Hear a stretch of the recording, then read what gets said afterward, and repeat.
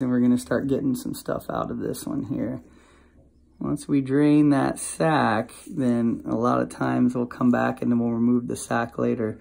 But we get these contents here that just start to come out when we have an open pore like that.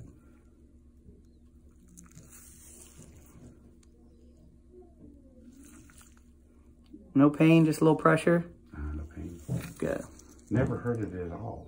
Yeah, they just kind of get clogged up here like that. A little squeezing on that and we'll get that to come out. There used to be a tiny one on my knee. It's gone though. I didn't know. Maybe I popped it. I don't know. But once we reduce the size on this, we usually come back and then we'll cut that sac out. It's just like a little cottage cheese. Yeah. Right. Okay. Just white. That's good. Just a little bit. So a little bit of a pinch. Sorry. That's about it right there. Good. This will get a little bit more of that out. So it's got a little bit more room.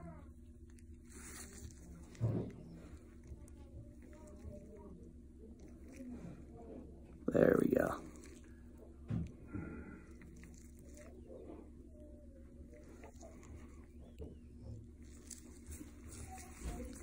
Okay.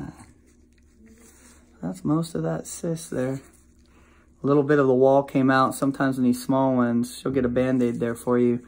Sometimes they don't come back, but if